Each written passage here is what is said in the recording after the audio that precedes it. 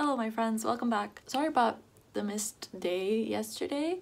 I think I realized that making a daily video is really difficult, super high maintenance, and it's definitely not my priority this month. My priority is to finish my dissertation, which is taking ages. It's literally a constant process of revision. I'm finding it very difficult to write the third chapter and to rewrite the second chapter so that everything flows really well from the first to the third chapter.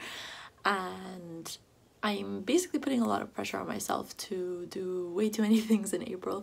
So yeah, today's poem I'm going to share with you what I wrote for yesterday, and then I will aim to do every other day from this point forward, but again, I may not live up to that just because it's just such a busy time in terms of university work that needs to get done. Okay, so the prompt was not from your perspective for day 11.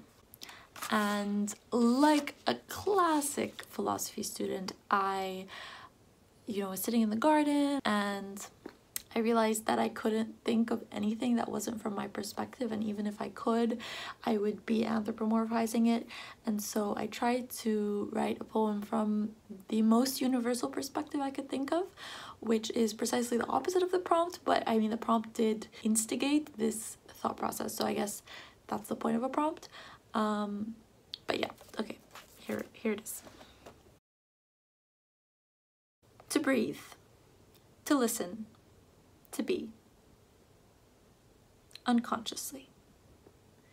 That is all, except for impossible.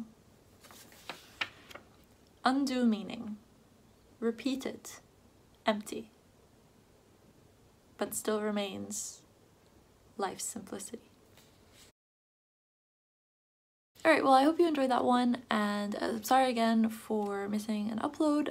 Expect only one every other day from me from this point forward, and I hope you understand. And yeah, I don't know if I'll be posting on Instagram either, just because it's like a really toxic environment for me at the moment, and it's a huge time sink, so yeah, no promises for Instagram stuff, but I will be here on YouTube making hopefully a video every other day for the remainder of the month.